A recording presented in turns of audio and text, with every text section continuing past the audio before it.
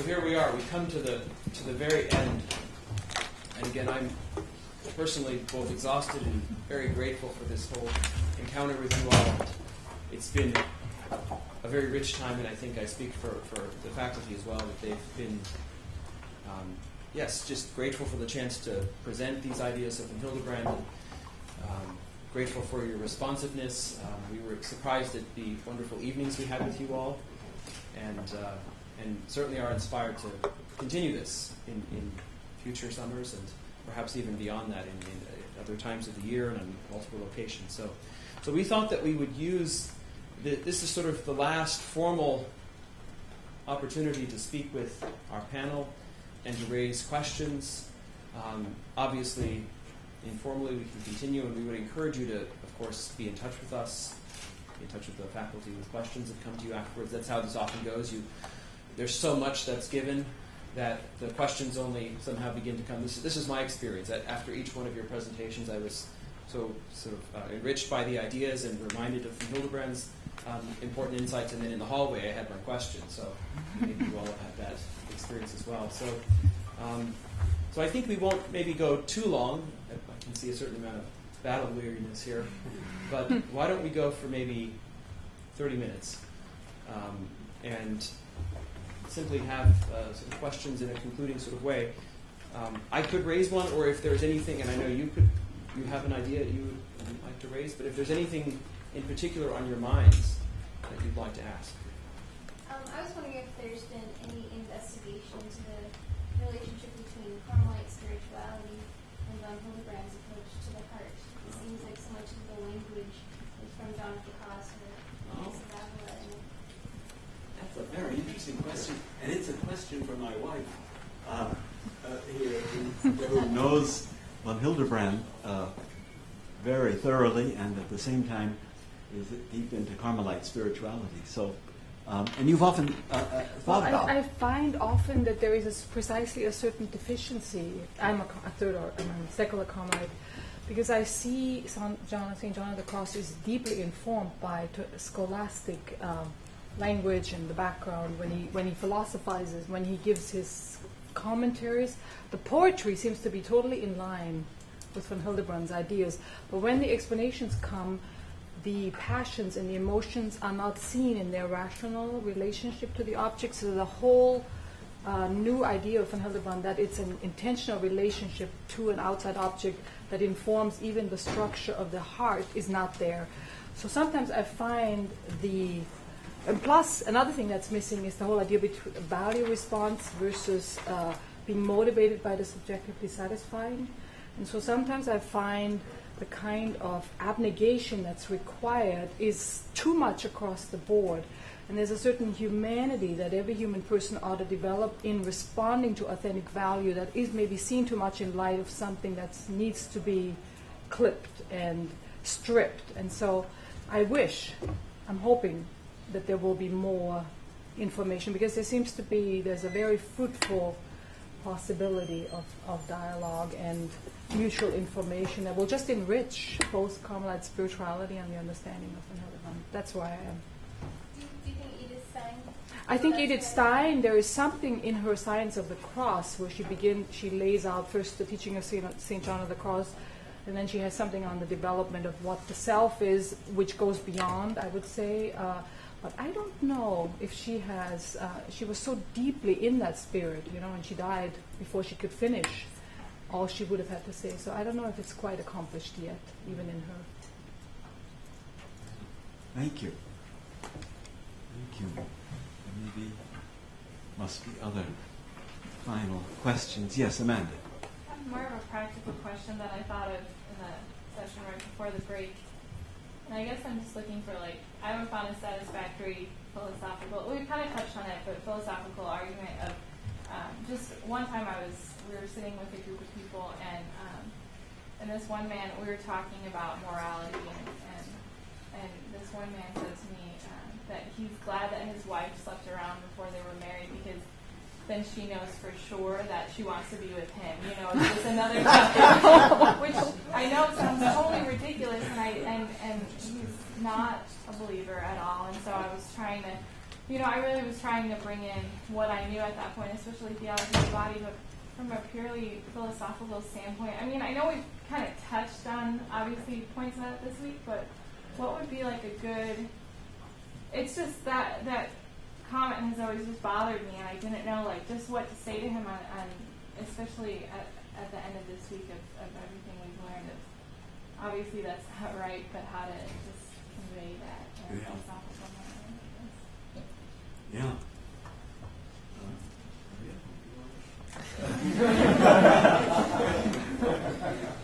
Jules?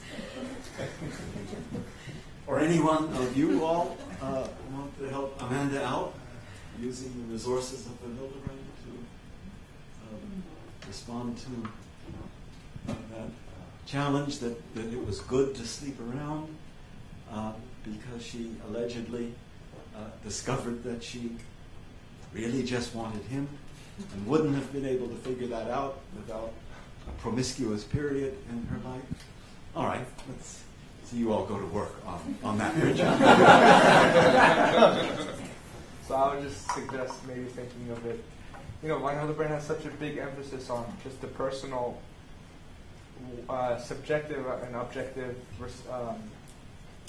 the personality between just two people, and to suggest like a plurality in the heart of like so many different loves in that way, in that intimacy, necessarily means you degrade it, in a sense, because the heart was made for one person, I guess, Von Hildebrand would think. Yeah, all right.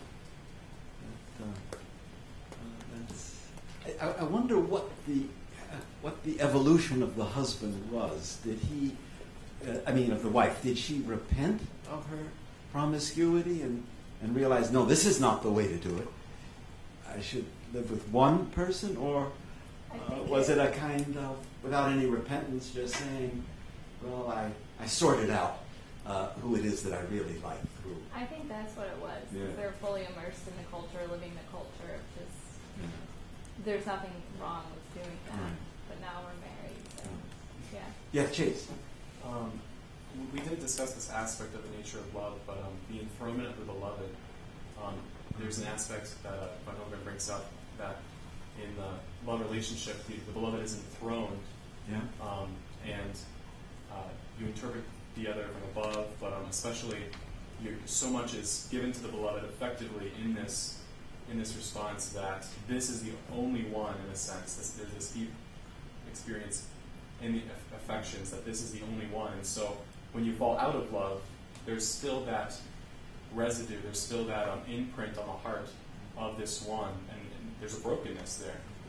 And so there's an inability, in a sense, to experience the full depths without some deep healing of that relationship again with someone else. I would also look at the superactuality of love in that case, because as is often the case with those who have had previous serious relationships, many serious relationships, when you're with the new beloved, memories of the old beloved come to mind, and it's very hard to have that full personal response when you've shared such a deep secret of yourself with so many people that in your affections and your memories, the previous beloveds are still there. There's something where you have squandered yourself, and without a deep healing, as you said, wondering, did she repent of that?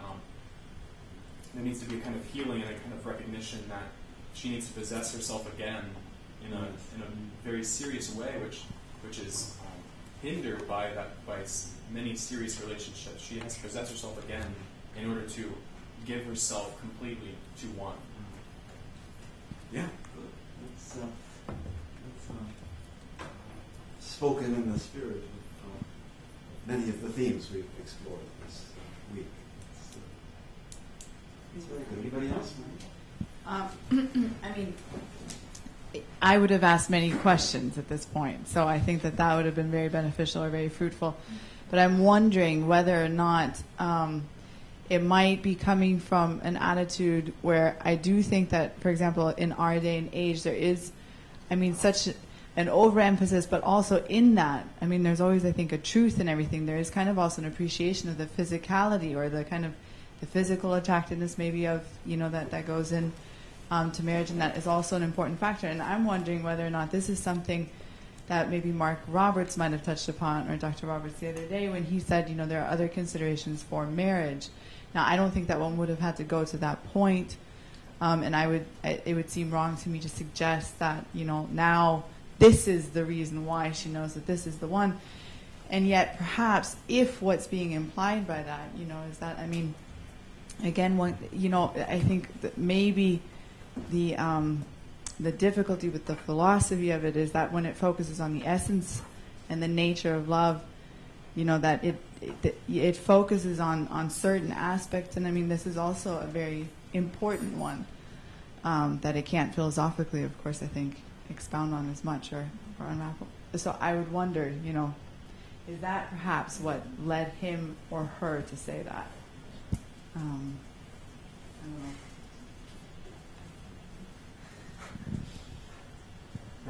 Yeah.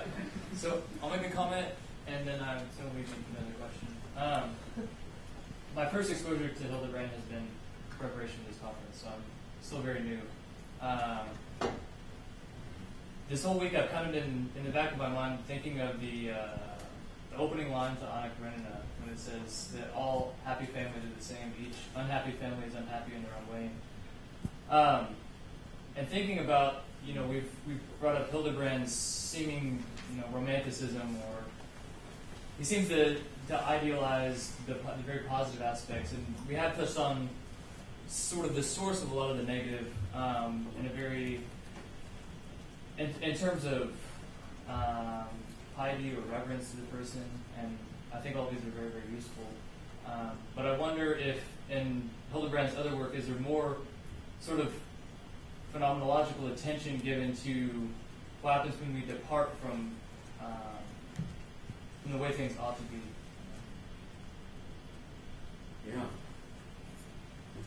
Yeah.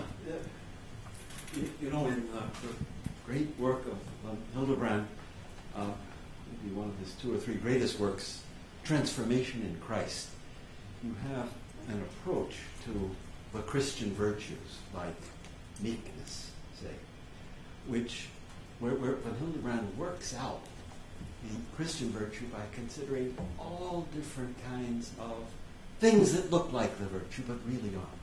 And so you can derive a lot of practical help. Or the chapter on humility. Servility is not humility. And with contrast after contrast, he works out the true nature of humility. And through all those resourceful contrasts, I and many readers of Van Hildebrand say that we see ourselves, in all of the aberrant forms of missing the virtue.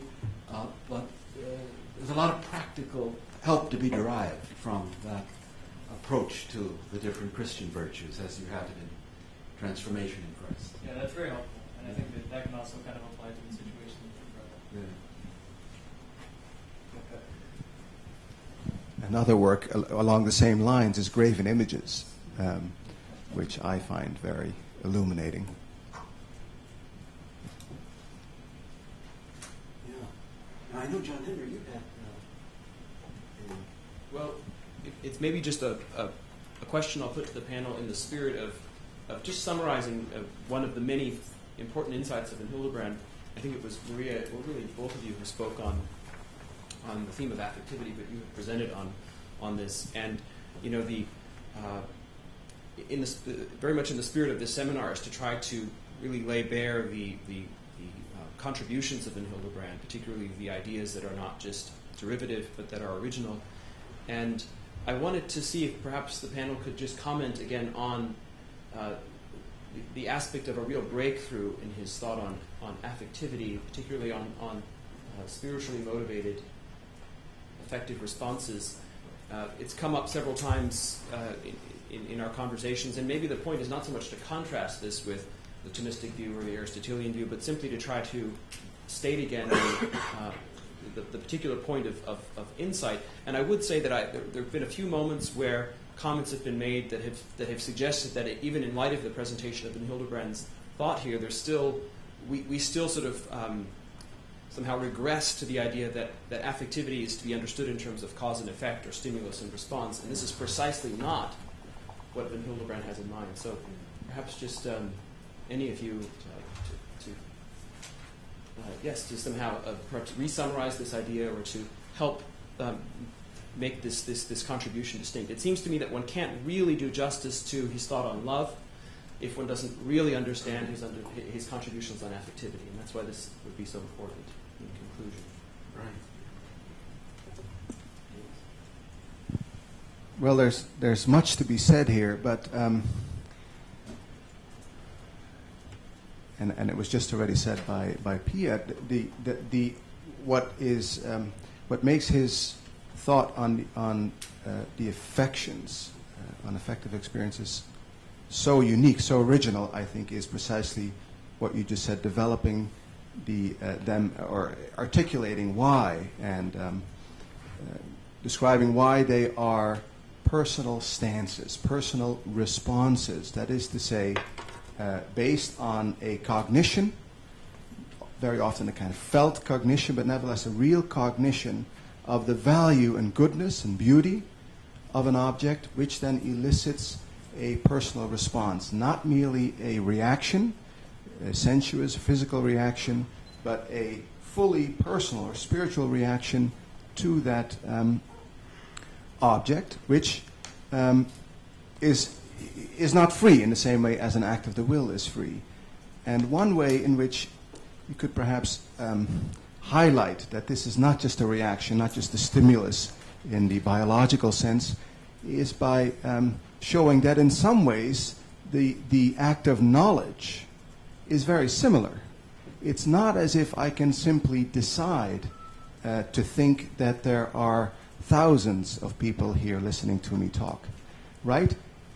Knowledge, too, is a response to a perception, not something that I freely decide. I find myself in front of a certain reality, and I have a cognitive, not a response in this case. First, there's a reception. That reception is entirely, not just rational, but entirely personal, deeply personal. It's a personal act, and yet it's not something which is in my immediate control.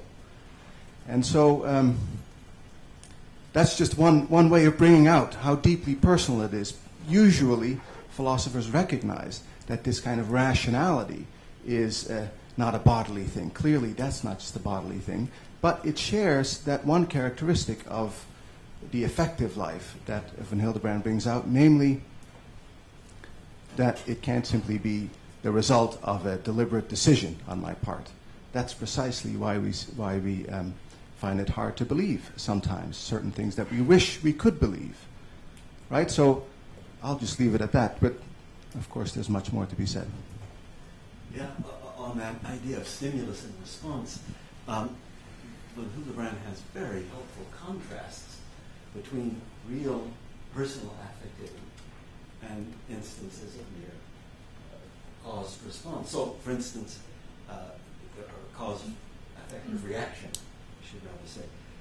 He mentioned, for instance, the euphoria caused by alcohol or depression caused by too little sleep. And that is all in contrast to, let's say, some joy that's motivated by some good I've understood. So that difference between what works on my affective system by way of natural causality and what works on me by way of motivation, personal motivation, that's a fundamental chasm that was something that played a very great role at the beginning of phenomenology, that distinction between natural causality and motivation. And Van Hildebrand has thought through that idea of motivation in the higher reaches of the affective life, and that's part of his recovery of affectivity. Perhaps just one last note is that I think the richness that we've been trying to emphasize this last week, so that it somehow brings a wealth, like a kind of it adds something really to the personal experience, but also his analysis of the connection between the real self and affectivity, and And somehow it opens up. That was my attempt to show how it really opens up new dimensions in ethics, new dimensions in kind of an anthropological understanding of the human person, even a new kind of understanding, even metaphysical understandings. That it really is sort of, and when he says that love is, primarily this affective, it requires for its fullness an affective plenitude. And then the question, of course, was, and this was the question that was put to Hildebrand, what is the role of the will, or how does the will play in, and is that something that needs to be developed more? And yet, regardless of even if that needs to be developed more, I think that there is much value and much to be said for his contribution for including that in love.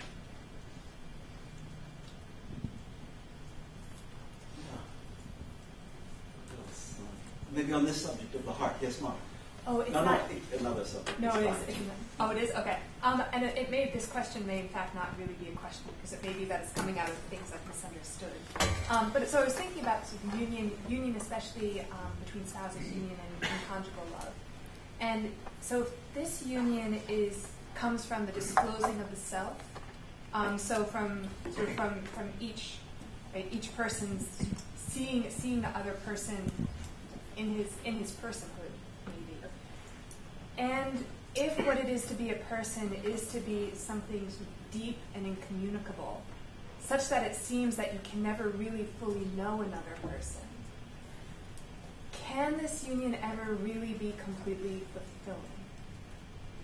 Does that question? So if what this union comes from a desire to know the other fully, but in fact you can't ever know a person fully. And it's not necessarily, it actually seems to me like there's a lot of food for thought there. It's not necessarily a criticism. But is that, what do you think? Yeah. I'm reminded of a line in Newman where he says, it doesn't trouble the Christian to think that he can come to love God still more, evermore, without end. And so in human relations too, perhaps a certain inexhaustible mystery of a beloved person, so that you never have a kind of finished grasp, but always grow more deeply into the mystery of a beloved person, is perhaps just a sign of the personal plenitude of the deeper forms of human life, and not really an obstacle or a hindrance. So I think that a certain inexhaustible fullness of the other is expressed in your question, which to my mind needn't interfere at all with love, and maybe even explain the dynamism whereby it can go ever deeper.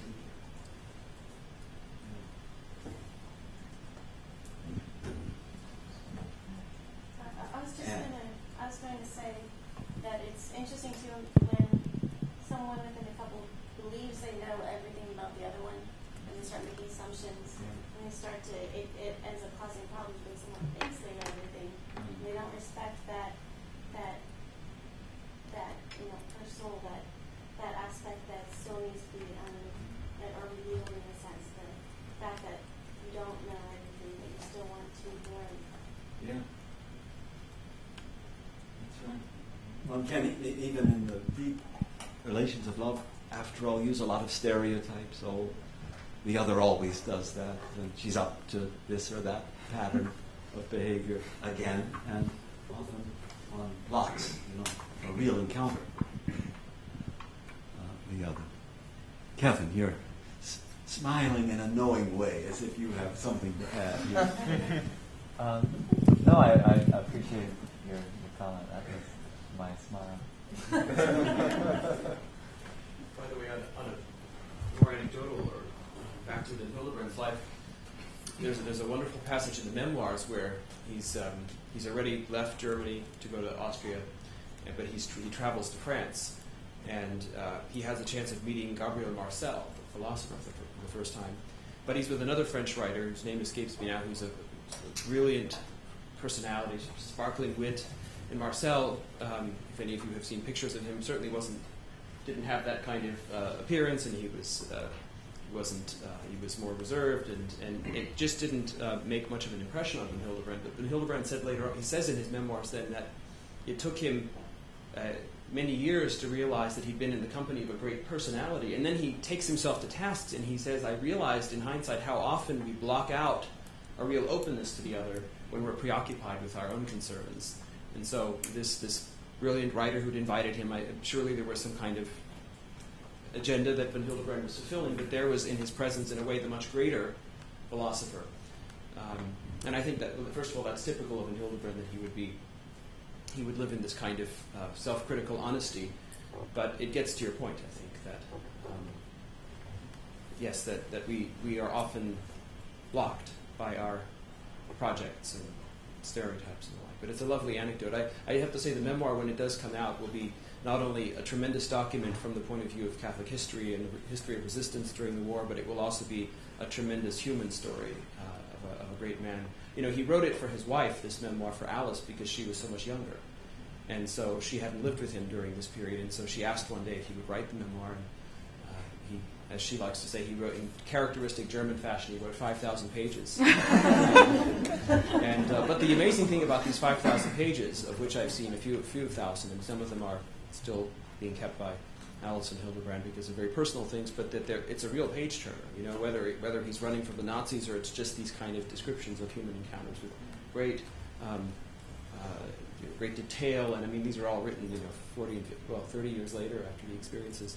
But the human dimension and the spirit of sort of honesty with which he wants to tell his wife a story, and memoirs are often written to establish one's legacy. You think of a kind of presidential library, and the whole point is to somehow assure the legacy of the president. And in this case, you have very much the feeling that it's almost a kind of confessional document. So there are these tremendously heroic moments where he simply tells what happened, and it's very impressive. But then there's also this willingness to take himself to task in beautiful ways, really.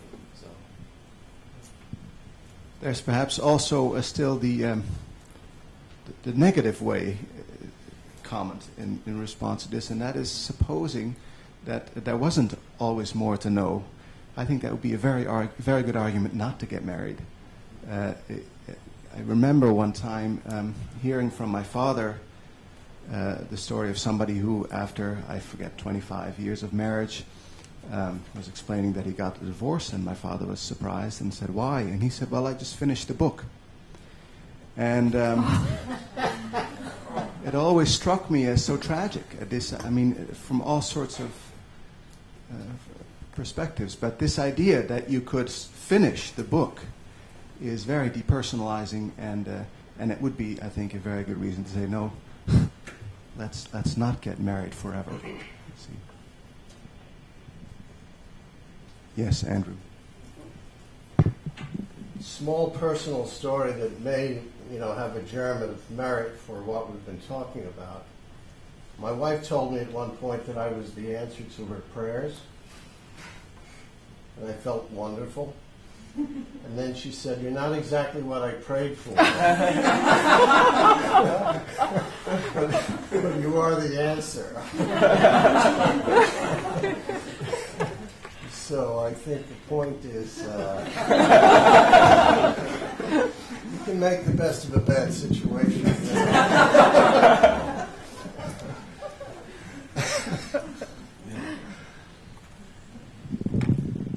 Yeah, Kevin. Maybe the reason I was smiling is because I was thinking about this. The question about how we know the beloved, that Von Hildebrand talks about, there can be this initial experience where the beloved is revealed and all of their beauty, but yet there's also the experience that you get to know your spouse more and more and more. So there could be maybe a phenomenology of disclosure that could be unpacked there. And an analogy that was in my head was a mountain that has no top, maybe, or you look at the mountain and there's this, I see the whole mountain, but there's a sense in which you don't. So you could walk up the path and climb, and there's a whole another side to you. See it, the whole thing, and yet you don't see the whole thing at the same time.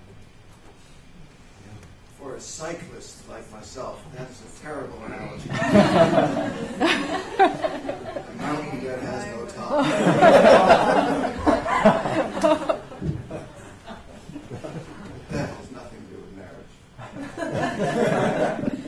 Well, and maybe also in a more, just back to Sharif's presentation, maybe that also says something about our conversation, Sharif, regarding the way in which perhaps stages of conjugal love don't immediately encompass the desire for bodily union, that there's a kind of disclosure that has to happen.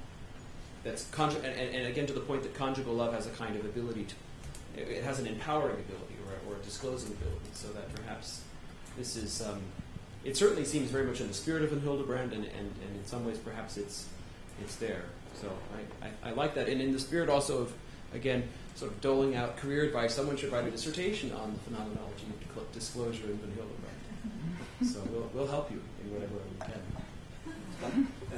I must admit that the Hildebrandian idea that it's possible in one brief encounter with another person, the opposite sex, to get a kind of vision of that person that makes you fall in love in a really valid way that will last. I'm a little leery of it. I think that Olson, in the critical review of his marriage book, raised a good point. He said, what we can grasp all at once is an idea, a form, a person, who has a story and has this mystery of inscrutable freedom. I mean, that's not so readily graspable, so that the love can be born in a single encounter and really last. I tend to think that the coming to know the beloved person, and he's thinking there especially of the spousal relation, is after all something that takes its time and doesn't lend itself to quite such a dramatic moment of illumination as he assumes. So I tend to think. I'm sort of a defender of this idea, only because I think that, and again, I mean, we can't sort of generalize our experiences too much, and also it took me over 10 years to marry the person I'm married to now, so I can't claim to have seen it all at once. But at the same time, to sort of argue for what he's after, I think he wants to say, though, that there's a way, and maybe the mistake is to read it too much in terms of an emphasis on knowing the person, but there has to be a kind of an encounter at some point where the person is really given in their way, as person in a thematic way. And I think in that sense I would sort of defend that whether that happens at the very first encounter or somewhere along the way, there's some...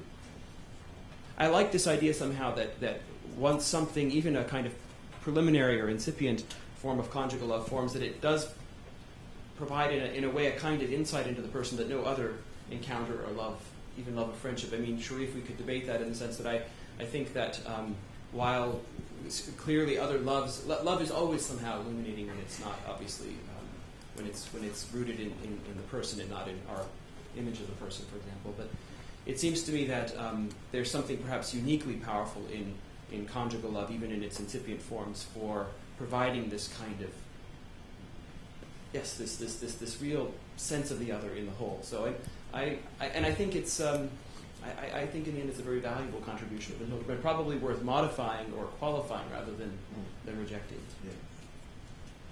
But I am sort of a romantic at heart. There's nothing I dislike more than sort of the mundane. I'd rather live in a state of idealism and sort of bump into reality occasionally. I'm on your side, and I'm a very sober Dutchman, so... That's right. Yes, you, as a sober Dutchman, is where there's got to be some truth to this. It seems to me that Adam didn't take much time to be amazed by Eve. But then She said Adam didn't take much time to be amazed by Eve. So that's spoken in the spirit of the Hildebrand. and part of trying to get in our journey, it's important to be returning to that beginning, isn't it? Often in the story of the couple as well, that returning to the beginning is helpful to keep things in perspective, because there can be that special vision of the totality of the other at the beginning, which then too many broken lights and crying babies can get obscured, and it's beautiful to return to the ground and that beginning. But having said that, I think von Hildebrand would merit development and more like on the maturity that comes. Yes.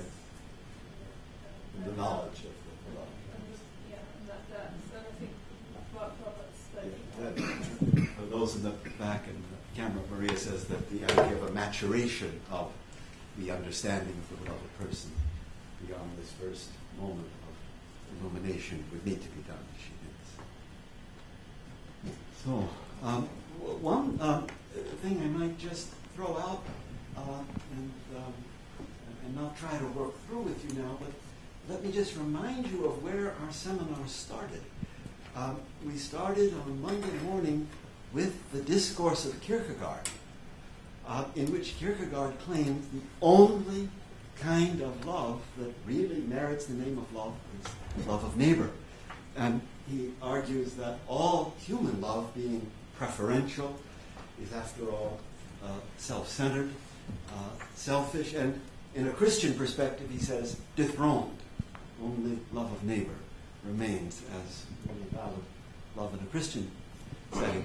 And I opened with that because it's so antagonist to the view of von Hildebrand.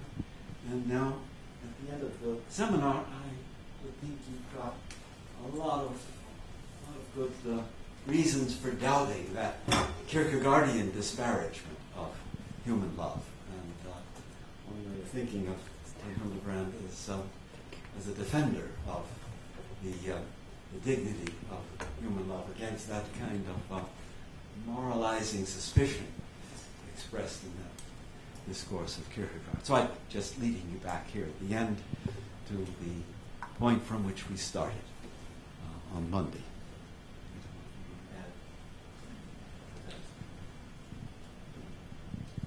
Seems to me a great ending to the seminar. Are you assuming that you've convinced our attendees that the dignity of human love, or are they all secretly still?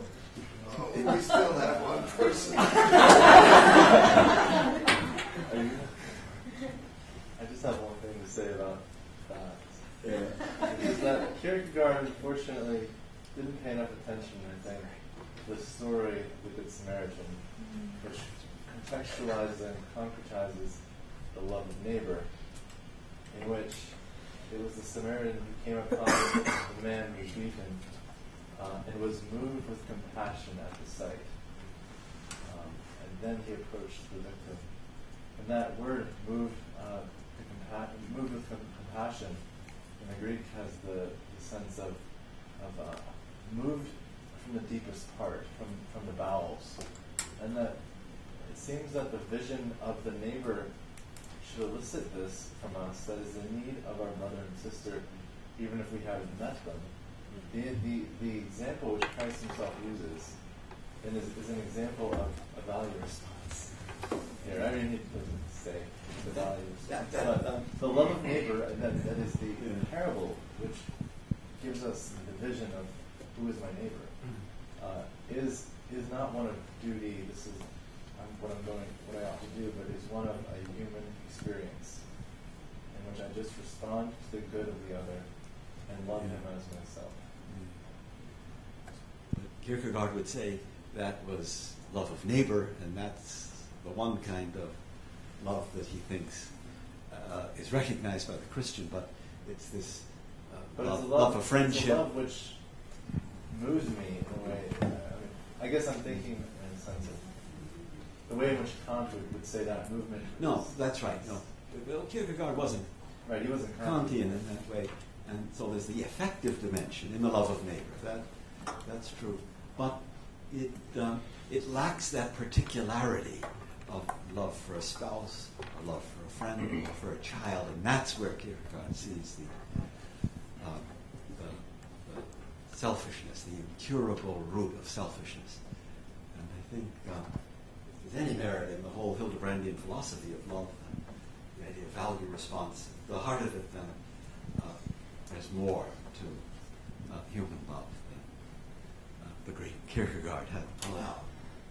Is that a good ending, Jules? Yes.